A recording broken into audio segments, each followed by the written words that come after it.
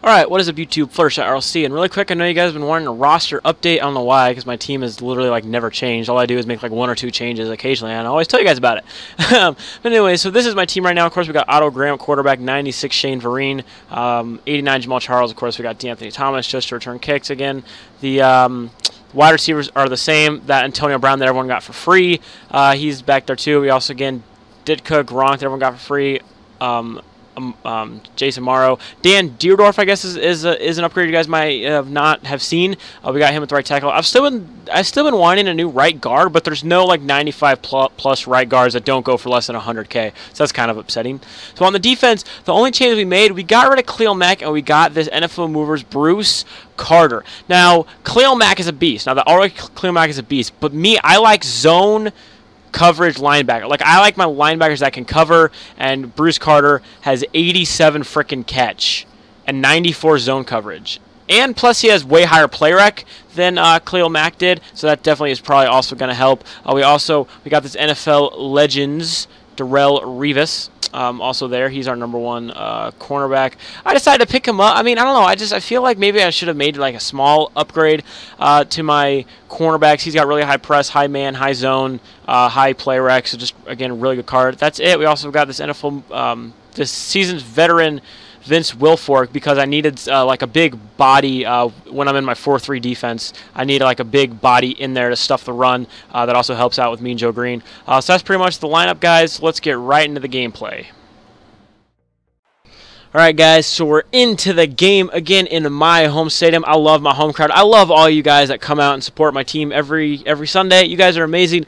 Keep buying tickets though, because you know sales are a little bit down and we need to pay for more players. Anyways, guys, what is up? Back in the game. I'm here with the Steelers jerseys. My opponent, he's got the St. Louis Rams jerseys. And it's weird. His team name was Free Wins or Free Win or whatever. And I was like, does that mean he's just going to like quit right when the game starts? No. I mean, I don't know what his name was. I don't know what kind of joke it was supposed to be. But he wasn't giving people free wins. He was actually like trying to beat me. But we're not going to let that happen, right? So this is the debut of Darrelle Revis along with Bruce Carter. Bruce Carter we decided to get to replace Khalil Mack for now at least, because okay, one, Khalil Mack doesn't have as good of play rec, and I definitely love my linebackers having good play rec. Also, 94 zone coverage for a linebacker and 87 catch for a linebacker. Definitely very impressive. He also still has really good catch, really good speed, really good acceleration, really good tackling, good hit power. So you know what? He's pretty much just like Khalil Mack's good at block shedding, so like if you put him on a blitz, he can, shed the blocks. But Bruce Carter definitely is more of a coverage linebacker. He's more of like a middle linebacker who, but he's like a right outside linebacker. So my 3 linebackers, Carter, Kuechly, and Fowler are definitely, I think they're some of the best coverage linebackers you can find, that aren't like 99 overall. So I'm pretty proud of that. Me, I just like having linebackers that are good in coverage. I really prefer it. And right there, it takes a deep shot to the end zone, but we're there to break it up. So after he took the entire quarter to drive down the field, he gets away with just a field goal. So now we get to come out on offense again. D'Anthony Thomas, welcome home, D'Anthony, man. We missed you, D'Anthony. We missed you, okay? Because, I mean, Deshaun Jackson was an absolute struggle. I think that it was more frustrating trying to return kicks with Deshaun Jackson than, I mean, I think it's more frustrating than you think. You think, well, I mean, he can't be that bad. No, he was pretty damn bad. I'm not going to lie. That Deshaun Jackson kind of sucked at returning kicks, and I'm not quite sure why. So you may see he has free safety Calvin, but that's the 85 overall, so I'm not like too worried. If it was the golden ticket, I'd be like freaking out so hard right now. But so again, man, we got to cheese, because you know what? When you're an all Madden first string, you like have no choice but to cheese. Like the only way to beat cheese is to cheese. So therefore, there's a lot of cheese. So you might see, and whoa, okay, Luke Kuechly just absolutely just jumped and made like the most miraculous CPU catch ever, and as you know, my players would never do anything like that. Like that's what frustrates me about this game, is that my opponents get stuff like that would absolutely never happen to me. My player would just like stand there and like watch it go over his head, because my luck in this game. So now he's in we're in risk of letting him score, but Antoine Bethea, well, hey, Antoine Bethea actually did what I wanted him to do. So we get the pick, we get the ball back, definitely bail us out, coming close to the 2-minute warning. Shane Vereen not able to get much. Man, the run game was kind of struggling in this game, but the pass game sure wasn't. Otto Graham on the option. We're trying to see if we can't get with Otto Graham. Otto Graham, I love this. One, he's a very tough quarterback, so he's not going to fumble very much. Like, I don't think I've seen him fumble once for me yet. So, again, we're just trying to drive down the field, trying to score a touchdown because we get the ball at half. So, again, scoring would really mean a lot. Gronkowski, and Gronk's got some room. And you know what? I didn't like this guy. I really did not. So, I dived down. I forced him to take his timeouts, and then I take my time trying to get into the end zone. So now with 1:22 left, that's all he has to score right here before the half. We do not want him to score. So here on the kickoff, and he fumbles the ball. What? D'Angelo Hall's got it. No one is there, and D'Angelo Hall recovers the fumble on the kickoff, and we take it home, and we are now in the lead 14-3 now. Holy crap. That's a huge turnaround. That is huge for us.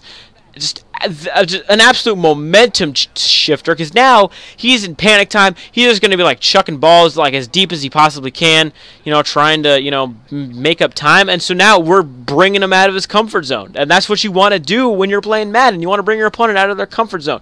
See, he's throwing deep. Marcus Peters is there, and watch this. This is how you juke out players. You just using the sticks. What? Uh-oh, you're not catching Marcus. Look, I don't know why I do not see people do this. Like, am I the only person that does? Because, see, when, I play, like, an entire, like, franchise, against, this, like, Connected Careers or whatever, and I, like, learned how to juke out the CPU by just slithering like a snake. I don't know why I don't see more people do that. It's very, very effective. And I use it all the time, and that's how I was able to get that return. So, 100-yard interception return, and now that makes it 21-3. Definitely changes the momentum of this game, because then we get ball at half, we can make it a 28-3 game. Well, actually now, depending on the kick return, we could make it a 35-3 game after halftime, once we get the ball back. D'Anthony Thomas, not able to get much. We still have 8 seconds to go. So we come out and fake field goal. He saw it coming, but he still wasn't able to lock up Rob Gronkowski. We dive, take a field goal. Now we're up by 21 points going into halftime, and we get the ball back, and he onside kicks it. He doesn't get it, and then he decides to try and pause glitch me. And you know how well that goes over with me. I'm sorry, but if you pause glitch, you are a loser. There's no word to describe you other than loser. Like, if you seriously have time to just sit at your Xbox and not play a game, like you're not even playing, you're just sitting there waiting for your opponent to either leave or lag out, like, I'm sorry, but you are a loser. And if you pause glitch, please unsubscribe from my channel and never come back. So we just run it right up the gut. Now this game is like getting out of control, dude, and I did not like this guy. I mean, he tried to pause glitch me like 3 times in the game, and he was like trying to showboat and stuff. So I was trying to run up the score. I was trying to get the ball back, and I was like, you know what, man, I'm putting the pedal to the metal, and you know what, I'm not gonna let up on this kid, not one bit. And I mean, I guess I do a little bit, but still, man, I mean, I'm sorry, but if you pause glitch, you're a loser. I'm sorry, but you're a loser, and I seriously hope that, like, your Madden disc breaks, or I hope you get banned from Xbox some way, somehow, and you're never able to play Madden again, because you're just that much of a douchebag and that much of a... And again, like, what kind of douchebag literally has the time to waste? Like, I mean, like, it's not the fact that you're playing it, it's just the fact that you literally have the time to sit at your... Like, I had this one guy, I was hanging out with my friend when this happened, so I didn't really care. I was, I just did stuff with him, and kind of just like waited it out or whatever. And he kept it paused for like 7 hours, and then it unpaused. And I mean, like, do you really have time to sit at your Xbox for 7 hours to win a video game? Like, good lord. I mean, like, I don't understand. I mean, like, just, oh my god, man, just, it's ridiculous, dude. I'm sorry, but you're a loser. You're a loser. Like, Anyway, so this game escalated pretty quickly. I remember like right before half, it was just about to be like a 7-3 game, and then it turned around into this.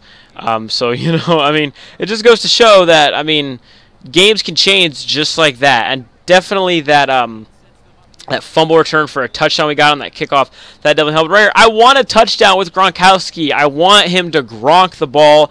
That's exactly what we're gonna get. He's gonna rage quit the game.